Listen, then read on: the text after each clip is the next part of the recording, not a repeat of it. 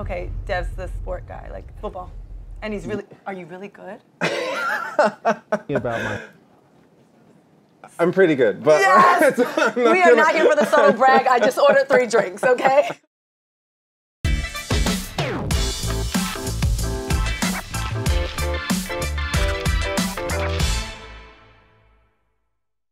Welcome to The Mixer, presented by Emirates. I'm your host, Ali Love. Our guest today has performed from Sydney, Dubai, Miami, even right here in New York at Carnegie Hall. He's a singer, songwriter, musical producer, and director. Please give it up for Dev Hynes, AKA Blood Orange. What's up, Dev? Hey, how you doing? I'm good. How are you doing? Very, very good. I have to ask the question that all the people in the room right now, that we're all thinking. We need to know the MO, motivation, inspiration behind Charcoal Baby. The burning question. The burning question. Charcoal Baby right is like. I mean, honestly, it really was thinking. That song's mainly about my high school life, and really trying to write something I would have maybe wanted to listen to when I was younger. It's interesting because, like, you know, when I was younger, I think a lot of my friends didn't even know I could play an instrument. I mean, people didn't know I... Wait, so you just like, you kept it on the low? Like, what were you known for? Like, were you like the funny kid? Were you the quiet kid? Like, what was that like known factor about you? Like sports, like football, soccer. But, Soccer. Football. Yeah, no, that was kind of it, really. Hello. Hi. How are you? I'm great. How are you? Yes. Can I interest you with some vitality booster, fresh squeezed orange juice, or we've got Veuve Clicquot, rosé. Has anyone ever had all 3? Yeah, they've had all 3. I think I'm gonna take. I don't know. I'm feeling this is a good energy. Yeah, no, Deb, so try I'm it gonna out. go all 3. I'm gonna sip all 3. What if we did that? What if we just try all 3? I'm down. Thank you so much.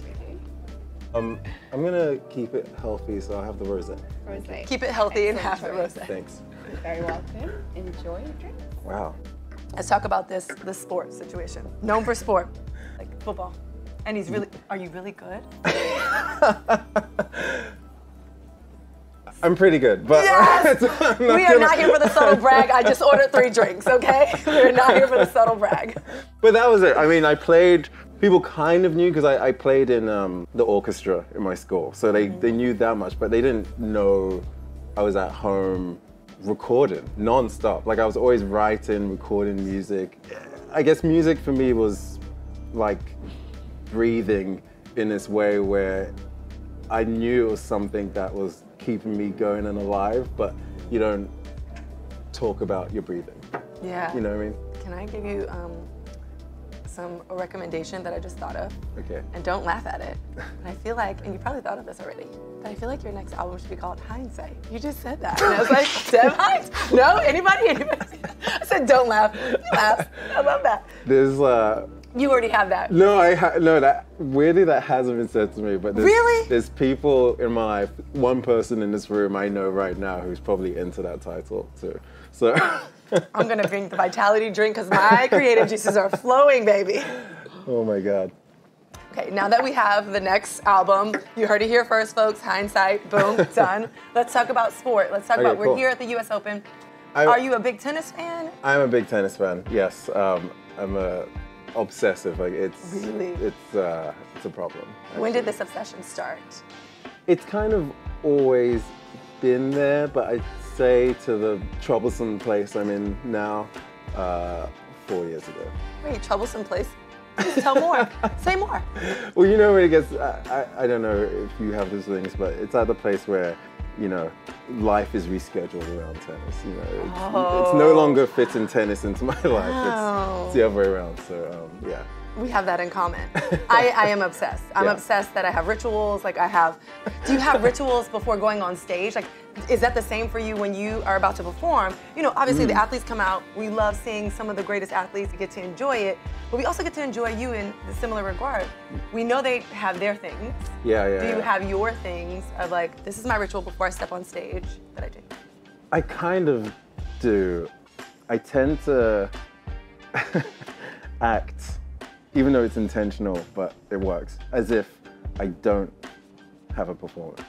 Sometimes people need to maybe be alone or whatever, or say if you have your friends in the room and maybe they're like, oh, should we leave you? And I like to have everyone stay, as if everything is just exactly normal. And that way it kind of keeps me loose so that I'm not overthinking it, I'm not tight, I'm not like, you know, like focusing on minute details, which I really can do. And so it kind of keeps it as if I'm just at home recording or I'm with friends just doing this thing. So that's kind of I love that. Yeah.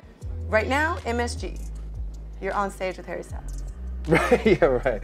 How is that going right here in New York City? It's going good. It's 15 shows. Wow. Yeah, it's crazy. That's a marathon. We've done 9. Being a New Yorker and being in that building so many times is really trippy, but it's fun. Do you play, so is it the same set every time? Does it change up? Like what happens? That's a lot of shows. Yeah. Are you at this point like, nailed it every single time? So I do a different set every night. Hold up, let me take a sip. So when I go to concerts, they tell me what songs y'all are gonna play, right? That's the set list. Do I have this correct? So you're telling me that changes for you every? Yeah, every night. Well, how do you decide? How do you land where you're like, this is it, this is gonna be, we're going on in 5. Here's the set list. Like, when do you stop? Like, what makes you stop to say this is great? It's quite anthropological in this weird way. Especially 9 shows in, it's more of like seeing how things are resonating and where they are in the set and why they resonate. And I also should say that I think my intention has changed the more shows that we've done. I believe that if I have fun, then it's fun for other people. So initially it was very much, how can this be fun for me? But as the dates have progressed, you know, you realize people come into Harry's shows, it's a type of concert where families have planned trips around, you know, especially now post-pandemic, like saving money, and maybe this is like the one show that people are going to. I want it to be very, very, very fun and very enjoyable for people. Oh, well, let's keep being engaging and fun. We're gonna play a game. Okay. Great. Okay, this game is night court. I'm gonna show you a court. This is a location that Emirates flies, and like for Emirates, when they fly there, some people get off and make a thing of going to the tennis. So we're gonna make it a thing. I'm gonna give you some clues. I feel like you might not need any of my clues, but I got you.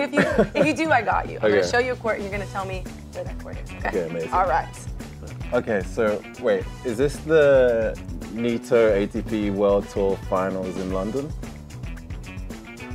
You nailed it. You literally, you got it. You asked me a question, giving me the answer, making me question the answer that I knew in my head. Clearly, cheers to that. You're so good. I could probably even tell you the year and who won it too. I can't. All right, it's time in the mixer where we do a toast to the most. And so it's one of my favorite times because we get to acknowledge the fans, the furry ones and the funny ones that come out and enjoy the game of tennis. Amazing. All right, so our toast to the most goes out to our furry friend over here. Look at that Dalmatian. Oh, I love. Enjoying the game of tennis. I gotta get my dog to the open. There you go. There you go.